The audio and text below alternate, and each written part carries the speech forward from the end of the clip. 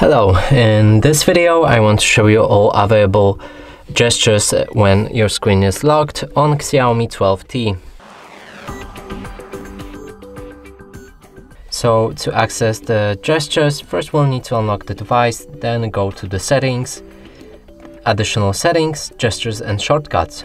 And right here you can see all of the gestures, but some of them might not work on your locked screen. Now let me show you all of the options that are available for the lock screen. And the first one is to launch Google Assistant by holding the power button for 0.5 seconds. And if you enable it, you'll be able to use it on a lock screen. Now let's try that. Here's the Google Assistant. Next is a launch camera.